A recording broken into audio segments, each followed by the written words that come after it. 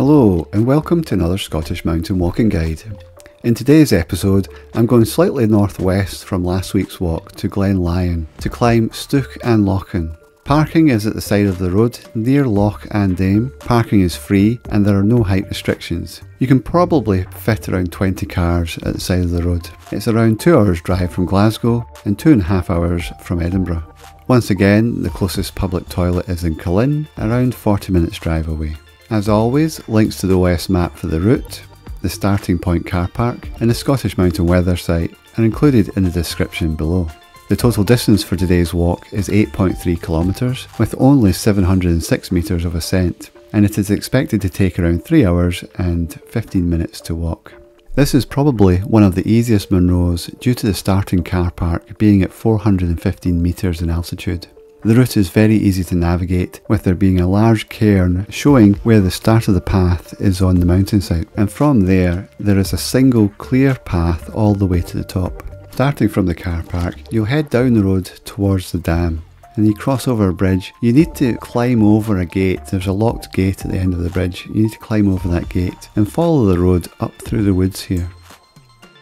You'll come to the very end of the Daimh and continue to follow that road. You'll see a cairn, a sizable cairn at the side of the road here, and at that point you go off the road to your left up onto the muddy track that takes you up the side of the mountainside. This path is for the most part in good condition. There are some slightly wetter sections, but it's not anywhere near as damp and boggy as last week's walk. You cut across the side of the mountain for a little bit and then you start to head directly up, and it does get quite steep and you just keep climbing up and up and up. There's a small cairn at the top here, which when you've joined the ridge line here, that signifies that you're going to bend to your right. Again, you follow the path, it is very clear. Flattens off here at this little top, and you're going to bend slightly to your left. You descend a little bit here, it's not that much, and then you climb back up the other side. None of this is too difficult, there's no rocks, and it's not very exposed at this point. There's a little bit drop here, but you're not close to that. You follow the path and it bends round to your right,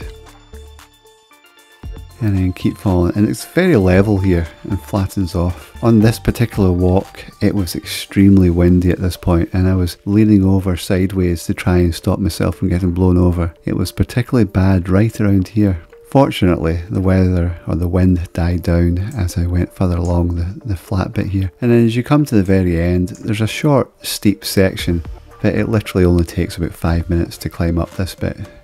There is a large drop and you can go close to the edge and get some exposure for this very steep drop off here, but if you keep to your left as you're climbing up here then you won't have any exposure to deal with. And then there's a little cairn at the top, and it's a fairly flat top on the top of this little pointy section. From there you get reasonable views around, but you are quite away from the higher tops. And the return back to the car is just the same approach that you took to get there. You just follow the path all the way back down. The time is 7 AM in the morning. I've just arrived at the Daimh where the car park is for today's walk. It is windy and it's about 3 degrees, but it feels a lot colder because of the wind. Nice clear skies. Hopefully get some good views today. But I'm going to have to wrap up well, I think. Going to have some breakfast and a hot cup of tea. Let the sun come up before I start my walk.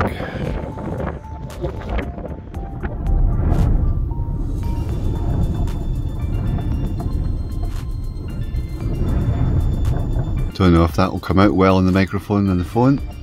It's times like these when you wonder if you want to even get out of the van. That wind out there is quite strong. It's now 9 o'clock. I waited around a little bit for the wind to die down. It's got quite busy. Probably. Yeah. So we go down here, cross that bridge, follow the path up to the south side of the Daimh, and then the path basically goes southwest, heads all the way up onto the ridge, and then you just curve round the ridge to the top. Should take less to the top. Don't know if there'll be much commentary today, it's very windy. Just getting out of the wind behind these trees here, so you You can see where they're walking, you go down there, up the road, just up and over. Parking here, you can probably squeeze about 15 to 20 cars in the different little nooks and crannies. There's parking there. I didn't drive down that far when it was in the dark this morning. There's a car parked there, and there's just bits at the side. It's glorious and sunny, but the wind is really cold.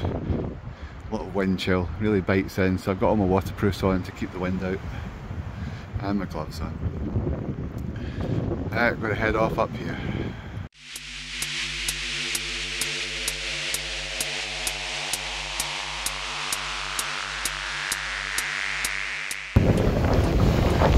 I'm at the end of Daimh, and that's not sea waves, that's just the wind.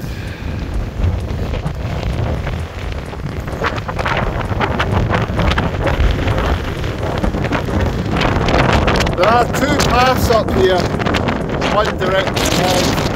The other one you go by that hut over there and then cut up. I'm just going to go up this one today. You can see the path on the hillside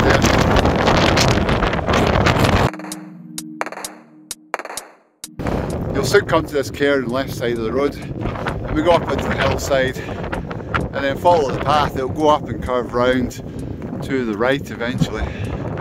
Heads in the south direction to start with. Just keep following this path up the mountain. It should be straightforward and easy to navigate.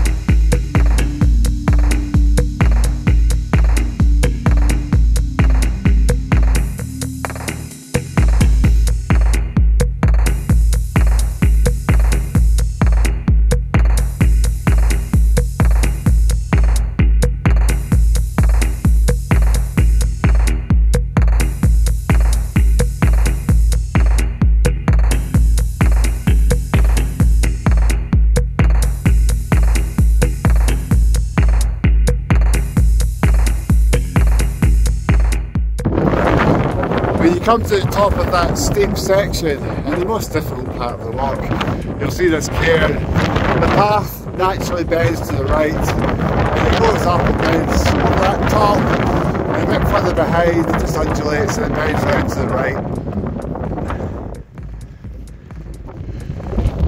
But the better views to the east, it's hard to hold the camera steady. The wind just gets a bit stronger the higher you go.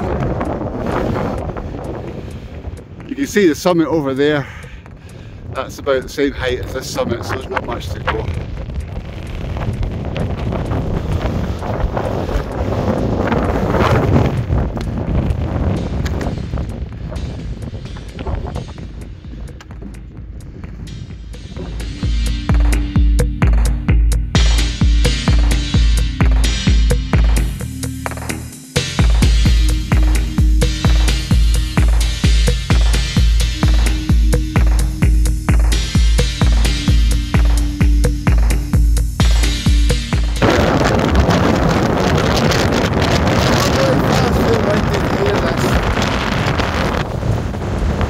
There's the summit over there, nice gentle walk round and a wee bit up to the end.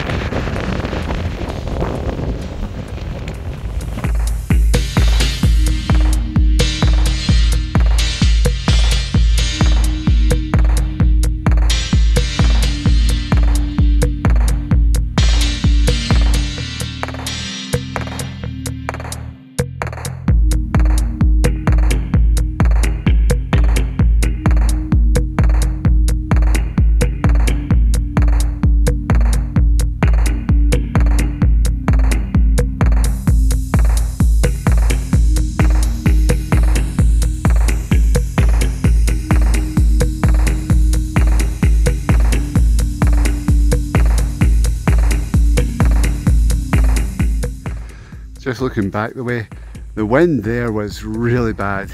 It was leaning into the wind sideways just to stay upright, almost blowing me off my feet. And I'm enjoying this little rest from the wind.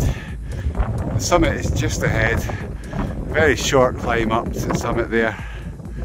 I'm out of the wind because it's coming directly ahead, from ahead.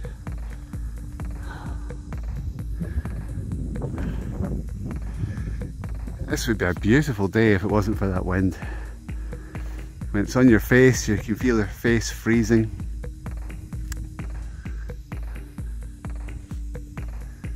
And it's a really nice camp spot just here.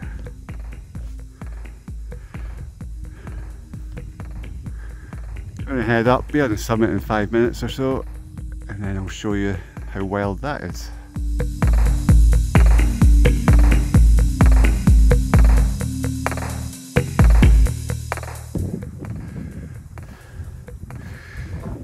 Just below the top, you can go up the edge here, give it a little bit of the exposure of the height. The summit's just over there.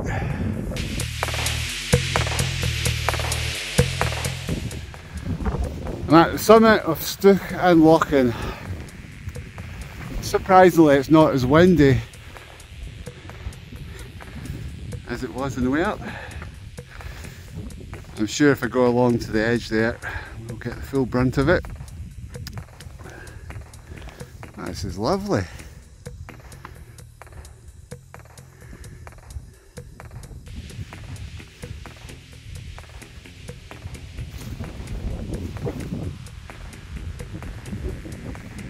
It looks like this is the higher of the two tops. I need to double check that.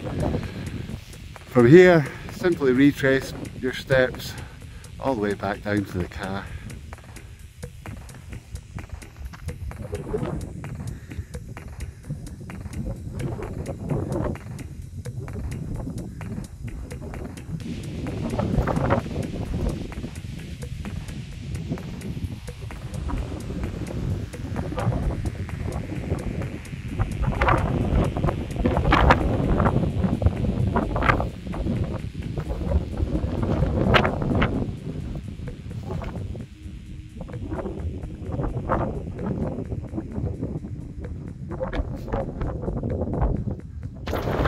I'm now at the western edge of the top, and as you can hear, it's blowing it really.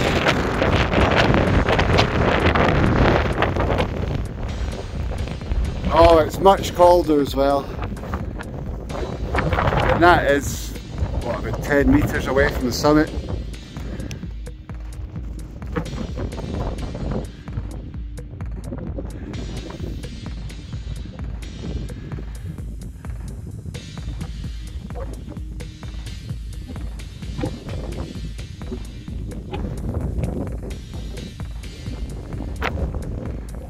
The quietest and calmest spot is right here, huddled up next to the summit itself. I'll have something to eat and drink and then head back down. So that's taken a little under 2 hours to get to the top. This would make a really nice walk in the summer and a calm day.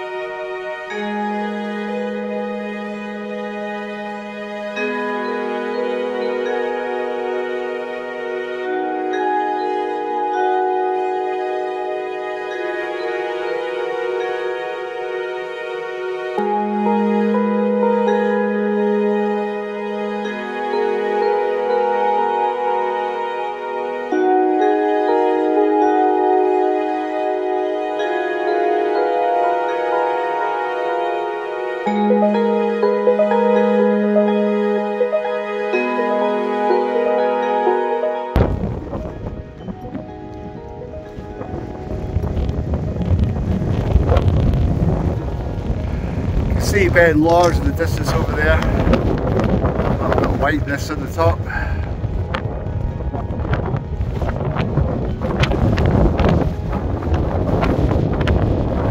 Looking down Glen Lyon.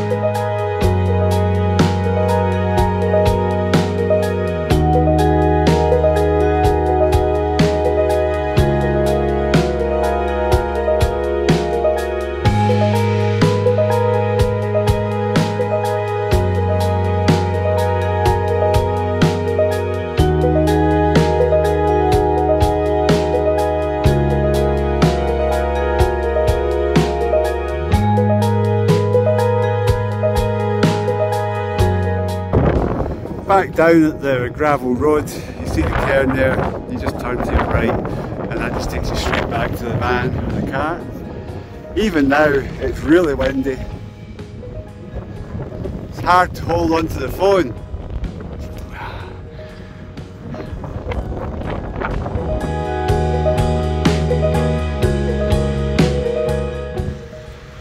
I hope you've enjoyed the video, found it useful. If you liked it, please click like. If you're not a member, if you've not subscribed, please click subscribe. Nice welcoming committee at the end of the walk.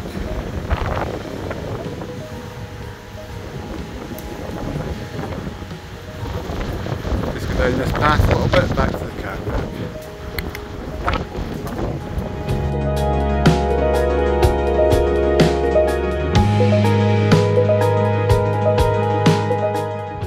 I'm back at the car park. Time's just about 12:30, so 3.5 hours for the walk.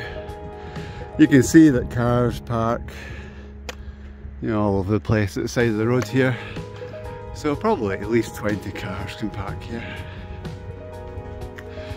The start of this walk is at 430 metres, so it makes it quite a short ascent to the summit.